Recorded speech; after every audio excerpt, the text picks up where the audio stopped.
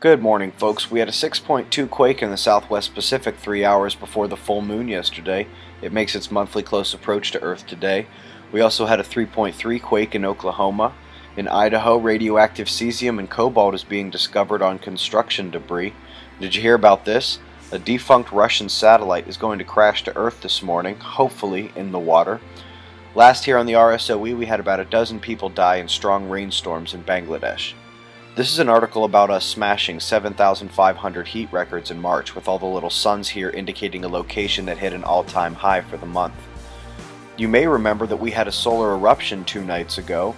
The CME Evolution Enlil spiral now shows the forecast track of that eruption, and it could deliver a glancing blow to Earth in the next 36 hours.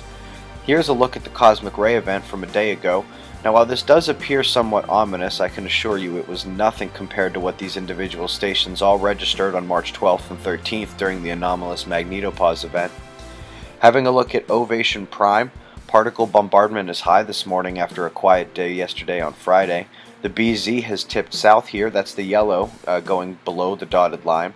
That disturbance is evident here on the fluxgate magnetometer and as some very low resonance here on the induction magnetometer. We had no eruptions on the sun last night, but you see this dark coronal hole turning our way. It'll be facing us in about 2 days, and about 3 days later we will get hit with a coronal hole stream. So in about a week, the Quake Watch gets a little boost, with that ending about a day before Saturn opposes the sun back there. That's the news, folks. Be safe.